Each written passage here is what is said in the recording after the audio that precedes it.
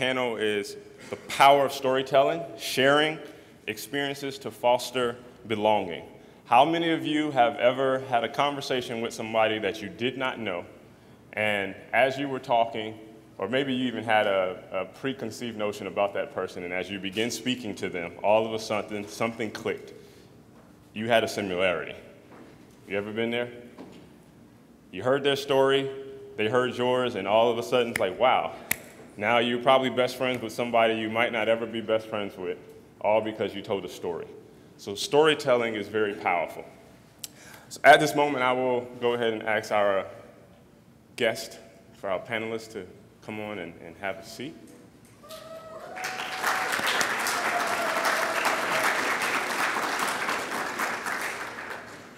So I just want to highlight what this is going to be about today. This is a discussion to highlight the fact that sharing experiences and storytelling play vital roles in actually creating a sense of belonging in the workplace. Today's topic is belonging, so everything will deal with us belonging. And it's vital that we all understand that we belong to the Chapel Corps, to the Air Force, but also to one another. And we're accountable to one another in that belonging and in that creating of a belonging space, So when we storytell, believe it or not, it creates empathy, it builds understanding, it forges bonds among colleagues, all of which are essential for cultivating a positive and inclusive work environment. And so today, I'm asking all of our panelists to be yourselves. I don't expect anything else. But we want to promote understanding and empathy. We want to build trustful relationships with your responses, create shared experiences, facilitate learning and growth, and then foster inclusivity and respect. So as you answer these questions, ask that you're thinking through those topics as you give a response this morning. So this morning we have on our panel today, we have Chaplain Colonel James Danford.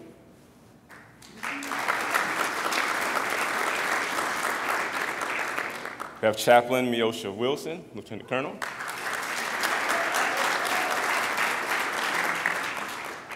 We have Senior Anthony Devoile.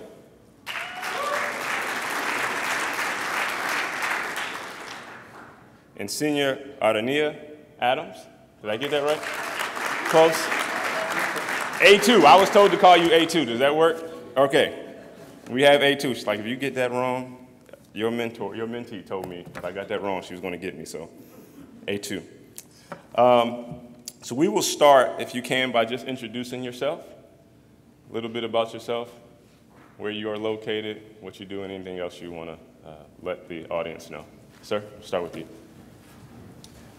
So my goal today is to work in Senior Master Sergeant Sweetface and Negative Hot Dog. That's, thanks, Jim.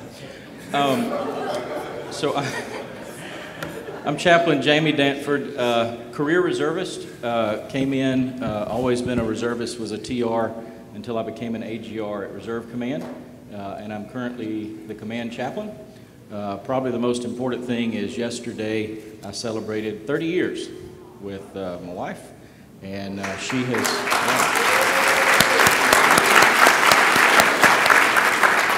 One more day that she did not kill me in my sleep.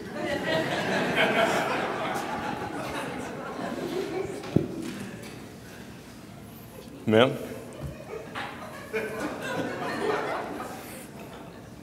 Good morning, everybody. I am Meoshia Wilson. I am the senior chaplain at Joint Base Anacostia Bowling, which is right here in Washington, D.C. And I am just grateful to be in this uniform with this cross on, having the privilege of leading and serving the people that I get to lead and serve, two of which were MCs yesterday. Chaplain O'Connell is on her way to Maxwell, but she just left our team, and Sergeant Fuavai is certainly still part of our team. So I'm grateful to be here and looking forward to sharing and learning.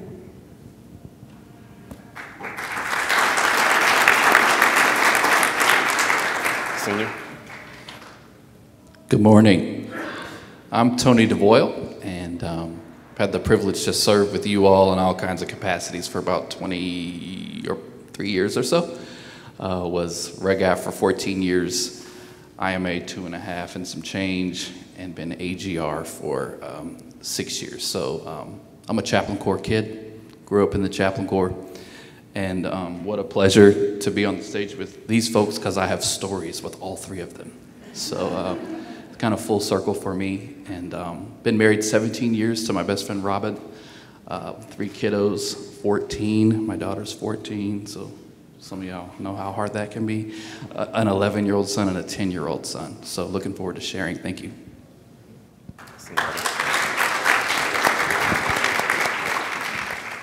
Good morning, good morning. I am Senior Master Sergeant Adionea Adams, mouthful first name, right? Hence why they say A2, or in English, Ariana. I know a lot of people have been looking at me very weird, like who's the Canadian girl? The reality is I literally rejoined my family, the Chapel Corps family, yesterday morning. I have been out of the career field for about 3 years as a professional military education instructor and in an exchange program. So I've been teaching in French, Canada, Quebec, and now I am back, and I'll be joining the A1Z, Air Force Resiliency Division. Very excited about that. Very excited to be back. This should be my last day wearing this. It's kind of a reminder to go finish my out processing since it's here at AFDW and process into the right location. I have been, or I'm a pipeline religious affairs airman, so I'm at 20 and I'm still involved, still doing the ride. So yeah, I look forward to your questions and answering them.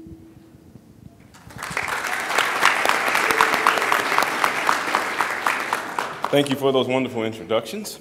And so we will start this off with our first question.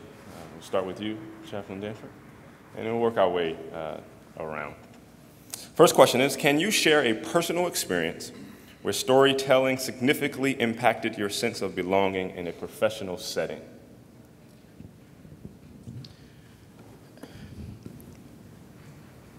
So, yeah, I think. I mean, I was trying to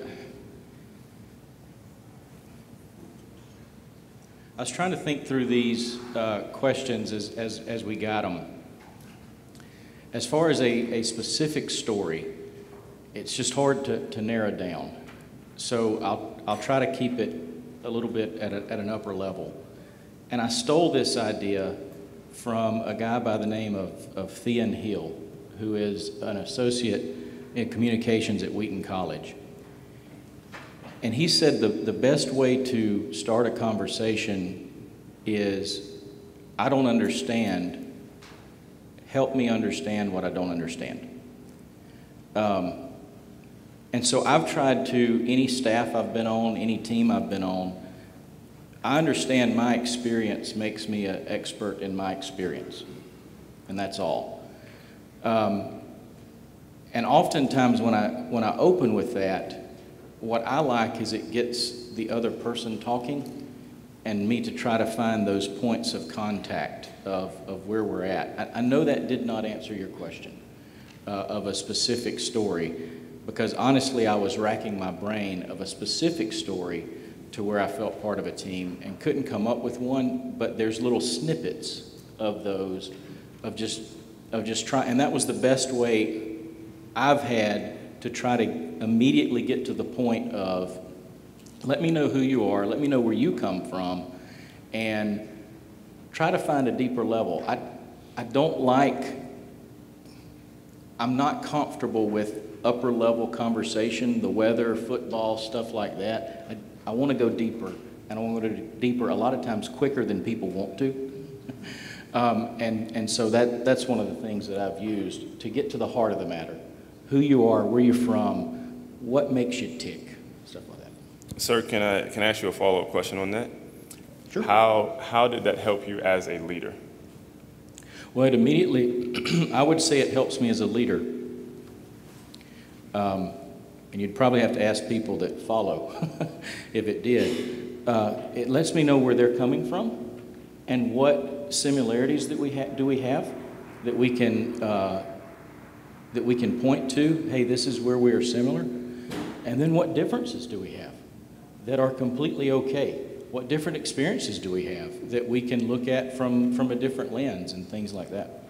I think it builds that whoever I'm talking to, their opinion and everything they are matters to me.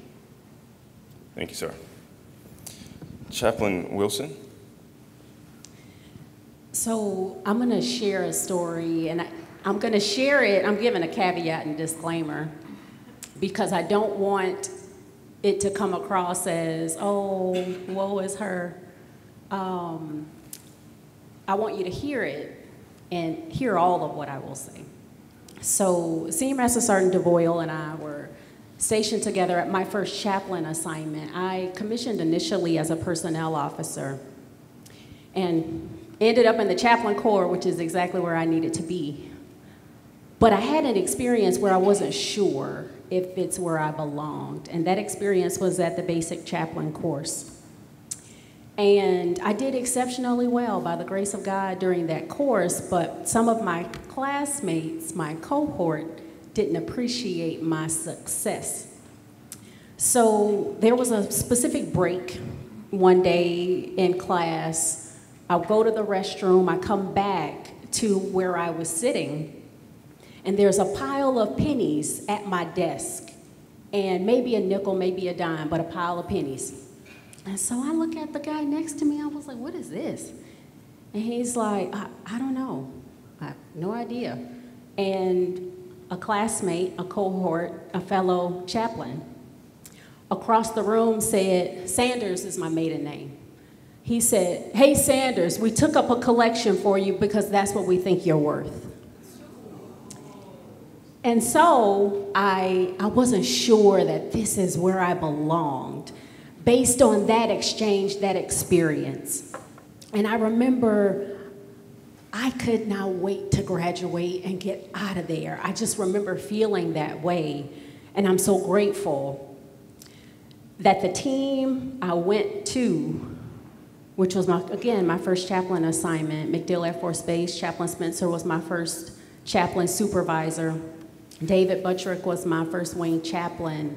They loved me, they welcomed me, they gave me freedom to be who I was and as unique as I wanted to be in executing ministry. And so it was redemptive to me to have a team that embraced all of who I believe I was at that time. So it reminded me how much more intentional I need to be as a leader in embracing all of who any given teammate walks in and presents themselves as, and to invite them to be as authentic as they want to be, and to do my best to try to exploit in a good way all of the gifts, talents, skills, and abilities that they possess. And a reminder that everybody's not for me. And that's okay, because there's a temptation to diminish my shine, or the Lord's light shining through me, if you will, because of those who aren't for me. But I'm not here to be liked. I'm here to lead. I'm here to serve. I'm here to make a difference to the glory of God. And so I think it's important for us to not be distracted by the people who refuse to receive the God in us, period. But to stay focused on what your divine assignment is in any given assignment.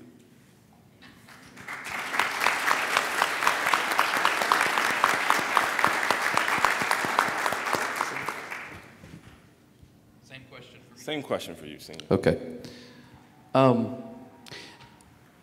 You know, I have a way of running across people that have been through similar things, and I know that's many of your stories as well, right? Just sort of happens that way, that a lot of times people will cross your paths that you can relate to that have been through some of the same challenges. And as I'm listening to Chaplain Wilson, we lost our second daughter, was a full-term stillborn, and you know, we had a funeral there at MacDill Chapel, and shortly after Chaplain Wiggins left, Chaplain Wilson came, and we had our third child, a healthy baby boy, and she dedicated him. So just stories of redemption like that. I think that oftentimes moms that go through things like that often fear that, was there something wrong with me, my body? Is it safe for me to have another child? Why did this happen to me? Those kinds of questions. Like, and it hits different for moms than dads. I was able to move through things better and had an understanding with God, but moms hurt a little different. So just seeing my wife kind of go through that, but also the story of redemption through that, and that some of those fears were overcome. I find that I meet people like that have been through that. So the power of connection there, and understanding of the power of connection when we share. I was listening to Sergeant Webb talk about her time at Craig Joint Theater Hospital a little bit last night, and just automatically felt bonded to her, and I'm just meeting her. So even the stories that we have among one another that unite us in ways that are sort of beyond comprehension. I could go on and on, really, in stories like that for whatever reason, that member ended up in my office, and within a few moments, I understood why. Thank you. Senior, do you need me to repeat it, or you? I think I'm good. Okay, yes, I've been holding on to it. Usually when your last name's A, you're used to going first, right? So I was like, wow, I'm going last. Accept this and pay attention. So when it comes to storytelling, I'm really big on, a lot of people talk about the art of it, but I think the power of it is amazing. It really creates connection from one person to another. For myself, I'm very much an island kid. My family's super diverse, Puerto Rican and Jamaican, and so I have family who has strong melanin and some have none whatsoever. So for me, diversity and inclusion was always prevalent in my life. Both happened simultaneously, and then I joined the military and it was a little bit different. I saw the diversity, I didn't always see the inclusion piece, and it was the storytelling that allowed me to connect because of what I knew growing up. You might look different than me, however, there's some things that I can connect with. And having the ability to have the career that I've had, just recently using it in Canada, totally different experience. I was the sole American, French is language 5, not 1, and a lot of times I thought I had it right and I didn't. So starting from ground zero with people at this very big age of mine was weird. So I asked myself, what can I connect with on this person, or about this person, excuse me. And so how do I belong in their story? How do they belong in mine? And what's our journey together has really helped. And I got that from a former chief of staff, General Goldfein. He used to be my favorite airman. I still scream air power. Sorry to Sergeant McKenzie. And my reason for bringing that up is he always would talk about every airman has a story. So teaching at NCOA and Kissling Academy down in Germany as a tech sergeant, I had an opportunity to deal with a myriad of airmen. And for me, it was overwhelming. Those who know me, I'm an introvert. And so stepping out into that was challenging. You have to grow through it, to stretch through it. And he happened to come to our schoolhouse. And as he's doing that, it was my second class, first one solo. And I was trying to figure out, how do I connect with these individuals for the next 6 weeks, being that I'm the youngest person in this room and I'm their instructor. A lot of times they did not want to deal with me. What could you teach me? And so his arrival to the academy was on time because he told a story about an airman who got caught in a fire severely burned and had to learn all the basics again, eating, walking, talking, you name it, and how even though he was a USAFE Africa commander at the time, he would go to that hospital every day unless he had to fly out. Then he would call the airmen.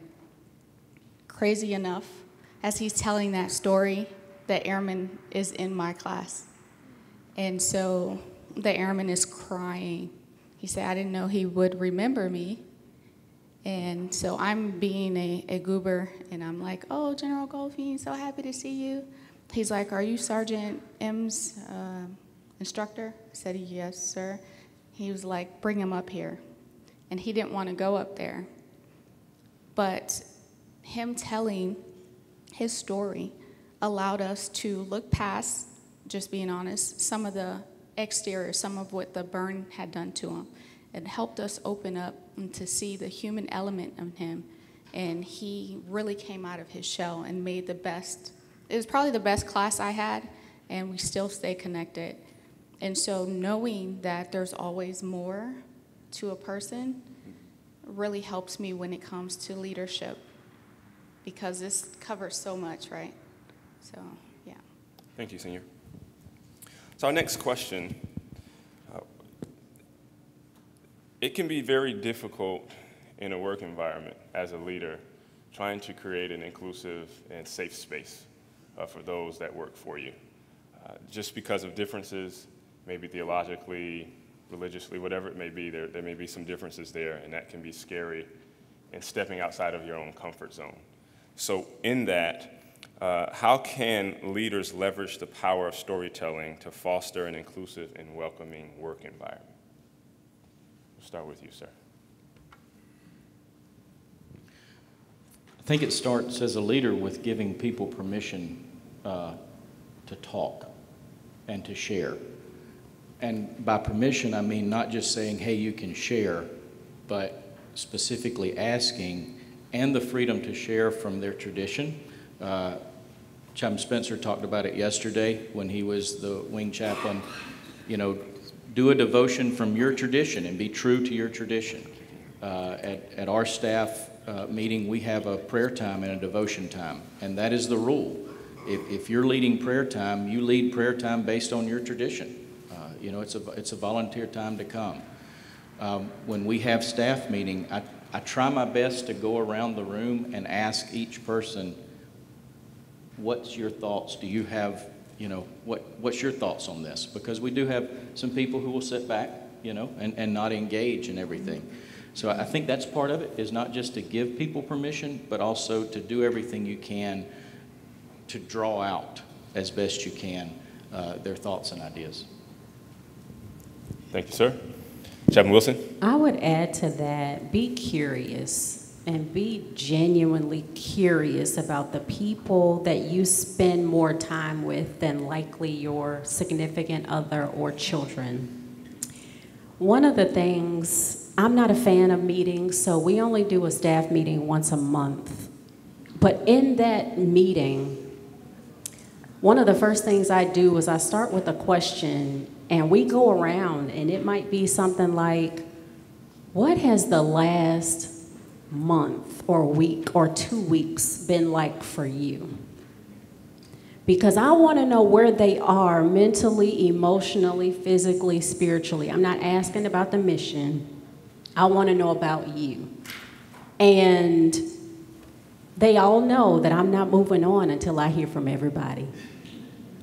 Even if there are times when I specifically say that out my mouth, I'm not moving on until I hear from everybody.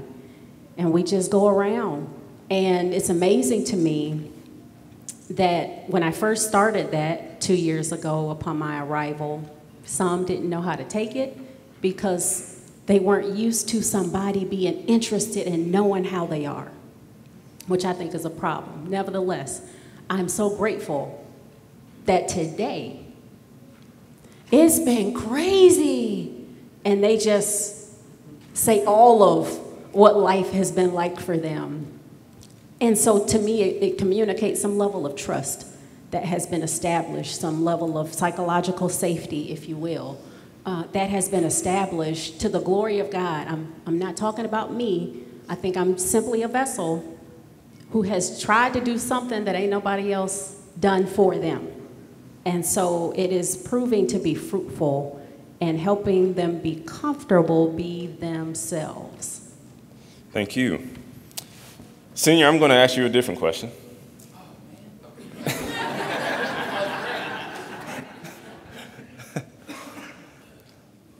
How do you navigate the fear of telling your story, of when you tell your story, being used against you, rather personally or professionally? How do you tell that without it? Yeah, I mean, there's some element of risk involved, right? And I think with working with leaders, we see that that's the fear, that, well, if I make myself vulnerable, if I go into a room where people that I lead are hurting and I don't know the answer, then that looks bad on me. So I think the answer is do it afraid, in that leaders set the tone for vulnerability in an organization. Quick story. We've done open forums at Dobbins after a couple of really tough events in our nation. The last one, after Tyree Nichols was killed, we went to the NAF by request. 40-something people came in the room. And just like Chaplain was sharing, we created a space there for them to share. 50-something-year-old men wailing, women, young, old, some from Memphis, who were directly impacted. And I'll tell you the difference between that meeting and ones that we've done in the past was an 06 requested it, and she sat in the middle and watched everything. She really didn't say much, but just being present in the room with her people and taking everything in to gain an understanding of the pain, right? We used to call it, well, we still do, ministry of presence, right? Not always having to fill those empty spaces with an answer, but just being alongside people in their pain. And then I've seen events that we've tried to host where there was no leader. It's just me and the chaplain with a great idea. And 2 or 3 people come together and it's like, sort of effective, but nothing like what took place in the room that day when people were there with their commander, there with their chief, their shirt, and everyone took this journey together. So I'd say the answer, I hope that answers the question, do it afraid, take the risk. You know, I'm reminded that, you know, the Latin for the word sergeant is servant. So the higher up we go, we're just entrusted to different levels of service and setting the tone, especially in those areas of vulnerability. So, Senior Adams, what happens when that vulnerability is being used in a negative way against you? How should one handle that? Wow. Okay, so I believe that there's a lesson in everything. And the ones that you can learn from are the ones that you choose to pay attention to. It's so easy to sit in the phase of why. Why me? Why is this happening? So on and so forth. However, my perspective is look at the what now. Like, how am I to respond versus react to this situation, and what am I to do with it? I'm a person of faith, so I ask those questions via prayer, and then I adjust accordingly, because if I sit in that, it takes on a life of its own that it may not have been intended to do. When I'm working with others and they're going through something where they feel like their psychological safety was violated or where they had a moral injury, understanding them enough to provide them with coping skills that will help them get to the other side of the situation. Because it is going to happen. It's not unique, but what do you do now? Thank you. Chaplain Danford.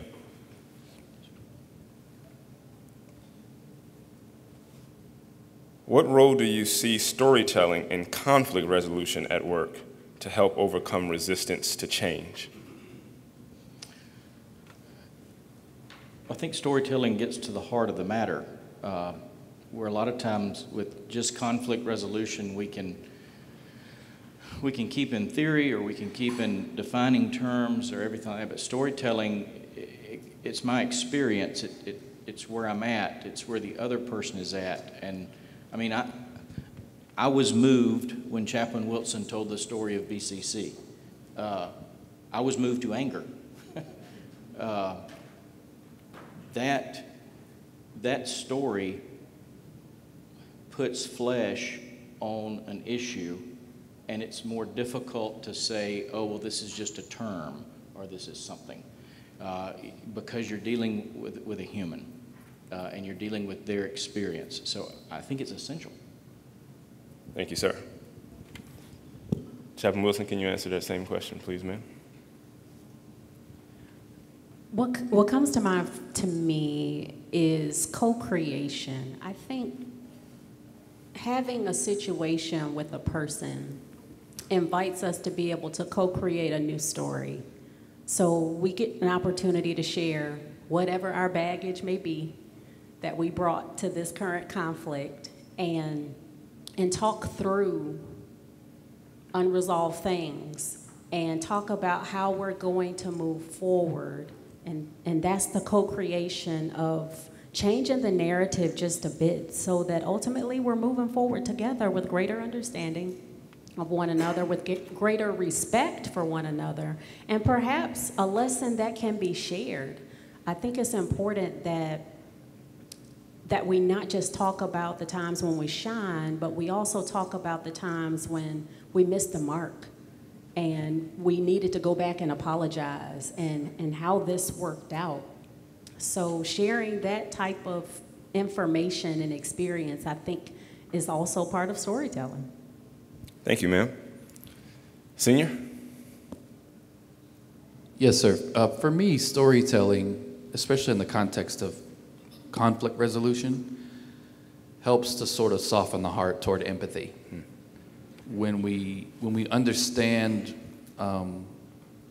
what makes the person hurt and why, most normal people, once they're aware of that, will not continue to want to offend in that same spot. So to me, it's taking it deeper and doing the deeper work versus just moving beyond just surface interactions and pleasantries, but to really understand the why behind a person. And I don't know that there's really another way to do that but to tell your story. Thank you. Senior Adams. I think it fosters understanding, awareness, and then change. A lot of times conflict is coming from a place of experience and trauma, and sometimes it's just misunderstanding. And so being able to see, if I'm in conflict with someone, what part of them am I speaking to? And what is my role as I offend this person, or if I am doing something to actually elevate them? Am I offended? And if so, why? So there's a reflection point to it as well. Thank you. Chaplain Danford. How do you successfully respond when another's core beliefs either excludes you or attempts to bring you into their faith? Repeat that last part, please. How do you successfully respond when another's core values either excludes you or attempts to bring you into their faith? I'm probably not the best person to answer that question because I tend to be secure in who I am, and the negative part of that is I can quickly put you in an I'm done with you file in my mind if we're not gonna, if you're not gonna respect me, or you try to make me what you want me to be. Now the negative of that is I can keep people at an arm's length. Sometimes to a detriment to where I actually have to take it to prayer because I've really just, you know. Again, I don't stay here, I go deep. So I have to work through to try to get to some level of a working relationship and back to where we can at least deal, but I confront the issue.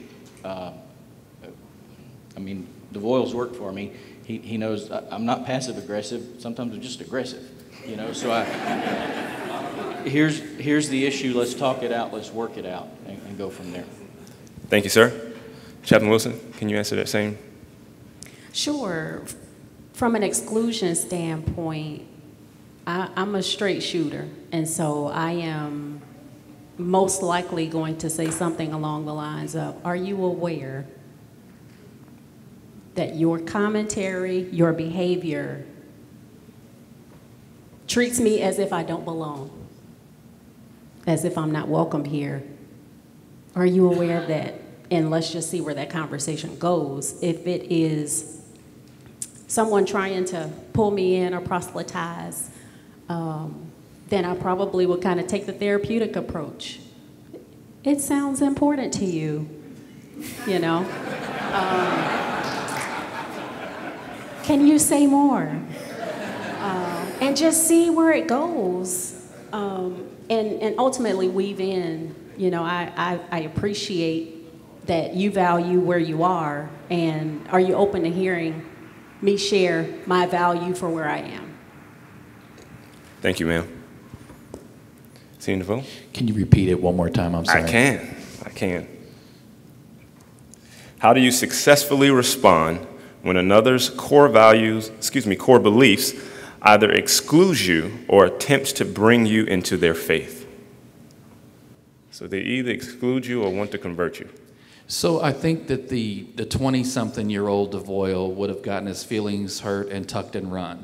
And in the same way, well, similar way that Chaplain Danford mentioned, arm's length. But as I'm getting a little more gray hair, I'm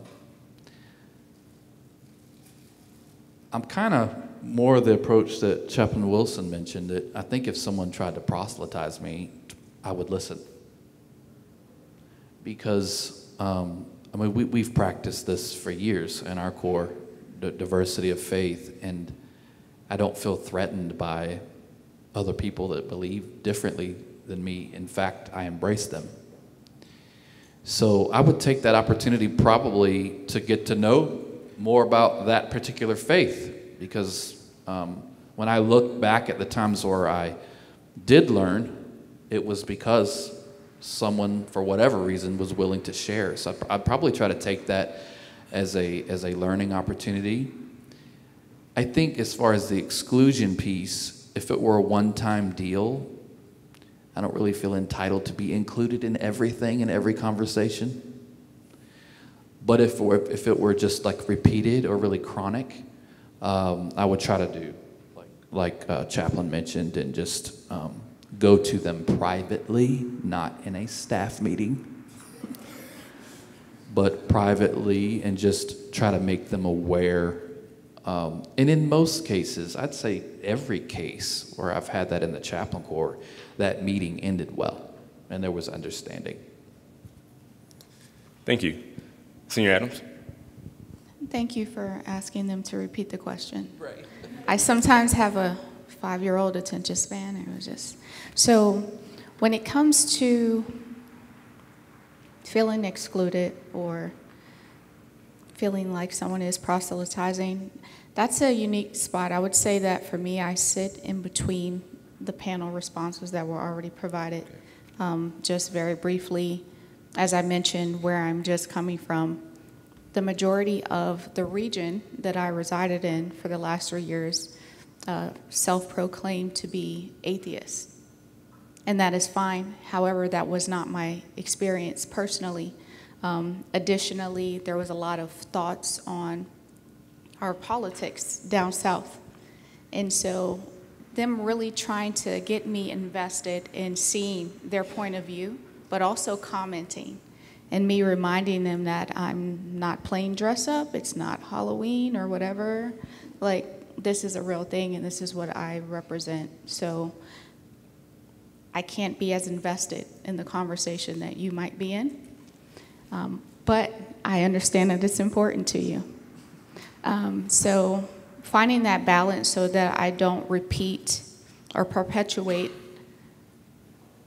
the narrative of someone feeling excluded or trying to proselytize to them. So, thank you. Chaplain Wilson, this question is for you. Have you at any point in your career experienced some situation where your ethnicity had a negative or positive effect on the team or on your ministry?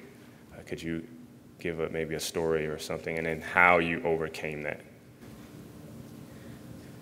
So that's a challenging question for me, because in instances where maybe I haven't been treated the best, my own internal dialogue is it because I'm a woman? Is it because I am black? Is it because I'm a black woman? Is it because I'm a woman in ministry and not everybody is okay with that?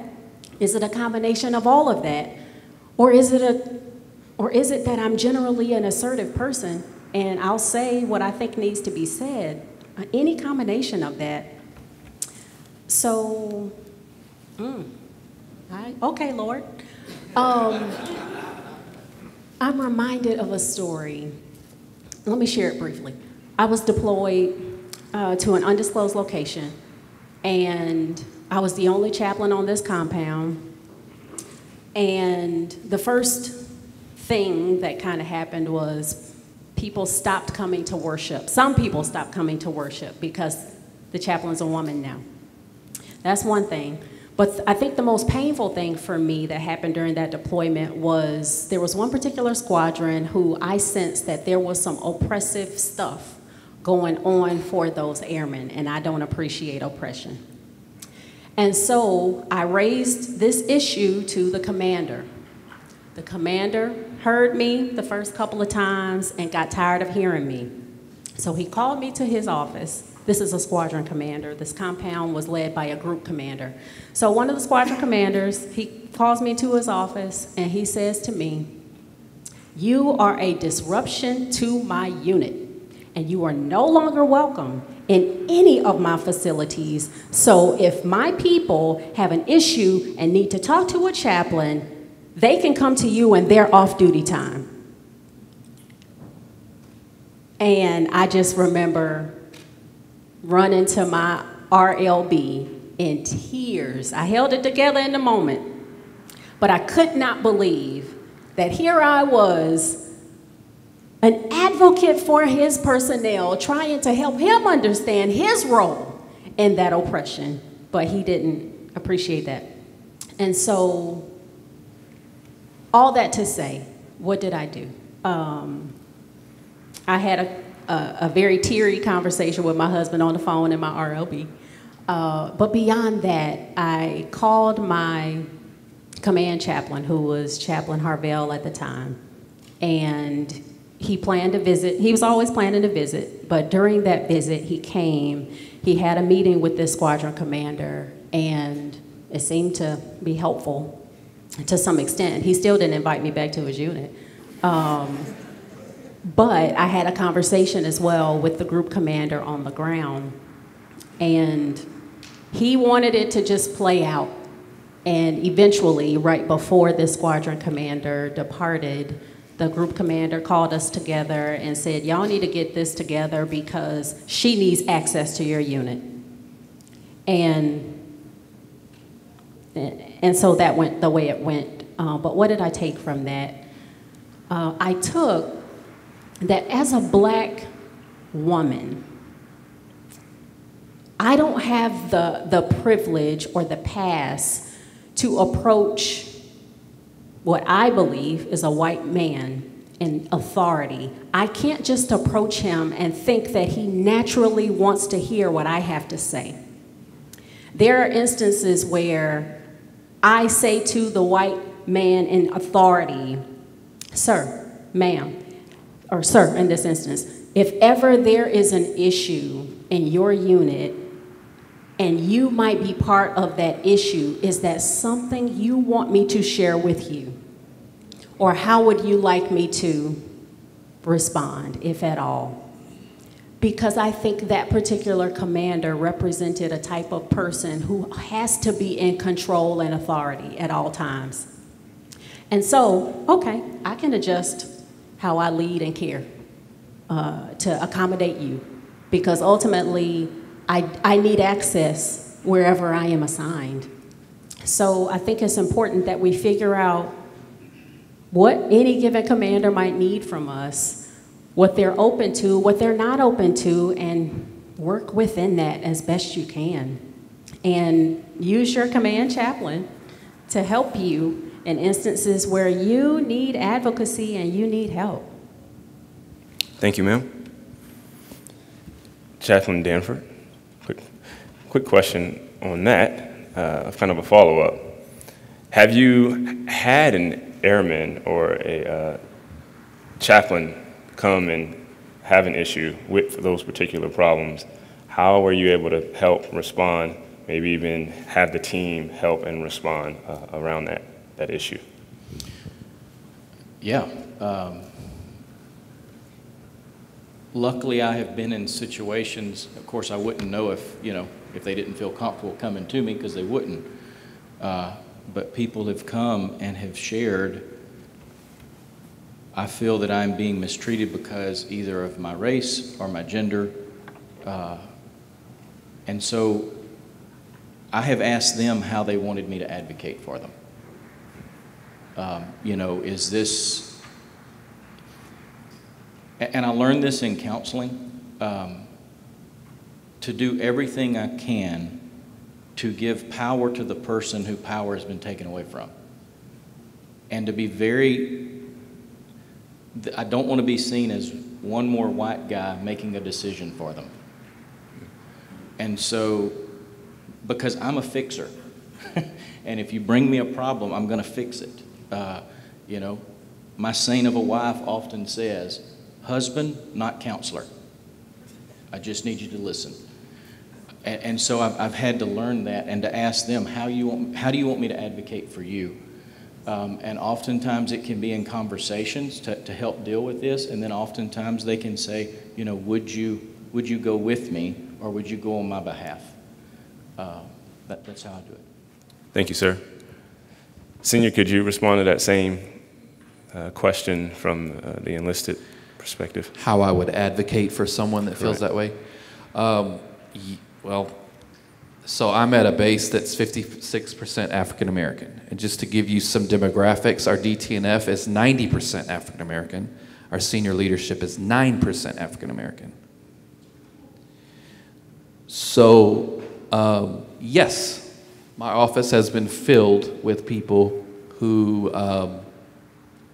feel that they're not cared for and not empowered at various levels. Some levels very high level, all the way down to airmen. And it's a challenge because we're advisors, right? Nobody here has command authority and makes final decisions. We're advisors, and there can be a lot of stress in being an advisor and advising, but not getting to a proper outcome. And I hate to say it, but when I look at the advising, I've probably had more losses than wins as far as getting to the outcome that was probably more appropriate. So how do we deal with that? How do we as a corps deal with that, where you're the one doing the work, and the RARs even, right? I mean, everybody had a piece of that pie, where we're advising and we're coming alongside folks in this journey that's not the outcome that they wanted.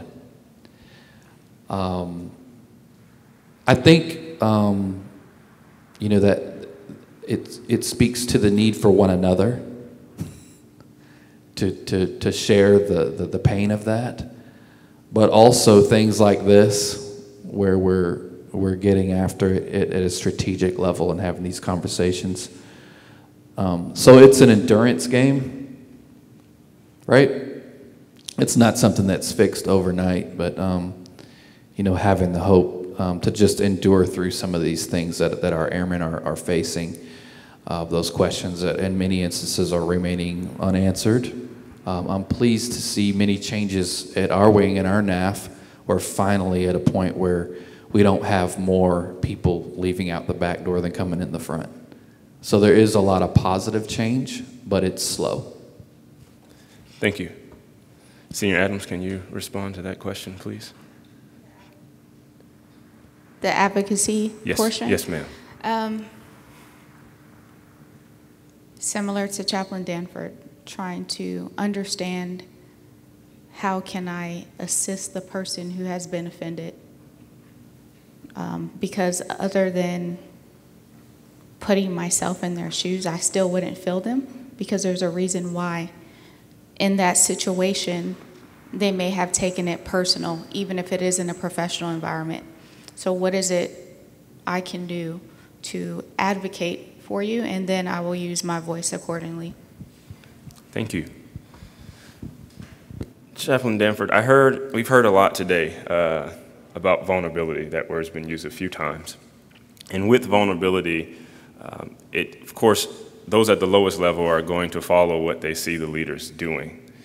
And so if you have leadership who is not vulnerable, how could an airman or someone at the lowest level encourage you as a leader to be more vulnerable so that they feel more open to be vulnerable with you?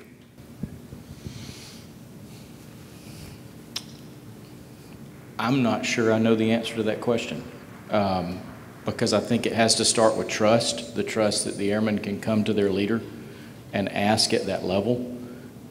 There are probably reasons that the leader is not vulnerable, and it could be some of what we talked about being seen, about that story being used against them or being seen as weak, or something along those levels. I know personally I am much better at asking questions than I am at answering questions. And probably if you ask my staff, they would say, he knows this much about us, we know this much about him, because I keep it close to my chest. And so if I would tell the airmen, just keep asking and give that freedom, because none of us, I don't want to be seen as ineffective. And so it's that balance of being vulnerable and effective at the same time. Now, can I share a quick story? Yes, sir. I did see this with our DCOM at the time during the RAR process. And at Reserve Command, we did close to 2,800 of them. Most of them came across my desk. During COVID, there were 3 of us growing up. I had an older sister and a younger brother. I lost both of them during COVID. And did not have the time to appropriately grieve. Because as the pastor, would you please do the service as well? Which sucks. No, don't ever ask that to anybody. I saw my senior leader come into my office because he saw me at a meeting almost come undone. And I was able to grab it back real fast. And I just happened to look up, and my 2-star was standing there. And he said, Jamie, let's talk. And so that was a little bit of freedom there to be vulnerable. And he shared some of his struggles at that level too. So. Thank you, sir. Chaplain Wilson. I am an open book. I have nothing to hide. I firmly believe that we overcome by the blood of the Lamb and the word of our testimony. And so just ask me whatever you want to know. The team that I get to serve with probably knows more than they want to know. Sometimes we have this prayer circle slide that we look at once a month, and that that staff meeting, and there was a time when the prayer request for me was, I just want to go to the bathroom. And so but they appreciated it because they began asking me every now and again, so how's it going? You been able to? Yes, thank you for, yes, the meds are working. I mean, really. So here's the other thing for me, why I think I'm an open book. I believe it's important to be viewed as human. And I always want to be viewed as human and not on some pedestal, not perfect, etc., because I'm not. So that's part of how I attempt to humanize myself by sharing and answering any questions that come. Okay. So quickly, last question for the two of our seniors here. How can the RST partner better help the chaplain, in your opinion, storytell or tell their stories so that they can better serve them and partner with them in ministry? Yes. Don't be afraid to be vulnerable first. Don't be afraid to lead in those things. Don't always look to the chaplain to lead in all facets. You're a leader in your own right, and you have your own gifts and talents and strengths that come along with all of that. And I think there's never been a time where I've seen us more empowered to be who we are. So lead in that. Sometimes, even in leaders and dealing with leaders, it's not always the top leader that needs to lead in that. We need to stop looking and demanding top leaders to always be the most vulnerable. And let's do this at our level. Thank you. I would say a slightly different spin in the sense that a lot of times when you look around the base, you see a lot of oak leaf clusters, kernel birds, stars. So there's enough of those, and occasionally people just want to see the chaplain. And so when they're able to see the chaplain from the human element, I think as an RST partner, it's my responsibility sometimes to bring the chaplain into the fold of, hey, here's what's going on in this unit, and they want to know that you're able to help them in that space. So then they can feel safe enough to constantly want to come back, especially when you go to some of those organizations that are officer heavy and they're used to, act in a certain way. They're not going to give you much to go with to help them. So adjusting our lens so that we can see the picture for what it is versus what they're portraying it to be. Thank you. Well, can we give it up for our panelists today?